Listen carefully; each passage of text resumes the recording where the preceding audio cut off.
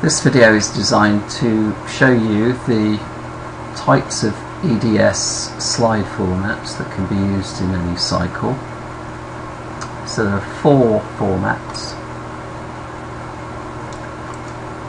The first one is called a meter reading or an energy slide, and this is where real-time values are taken from the metering database.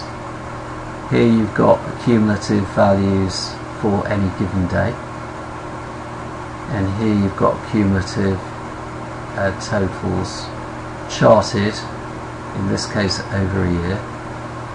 And incidentally, with this slide you've got a target figure here shown in blue, and you've got colour-coded energy values showing how the building's performed over those months according to or relative to the target. So it's charting based on energy values for a given meter. In this case it's water consumption, and the energy value shown here that they're measured in. And here in the grey box you've got additional information that is added in through the CMS. So this is called an energy slide. The second type of slide is a video format, and this video or any video could be embedded into the slide. This one in particular is a YouTube video which can be easily embedded, called the video format. Another slide here called the HTML format.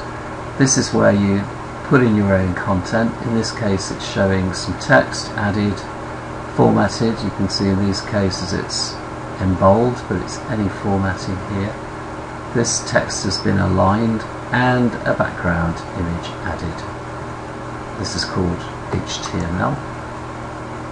And then the fourth type of slide is called an image slide or image format, and this is where an image is uploaded. In this case a slide, a PowerPoint slide, converted into an image and uploaded through the content management system.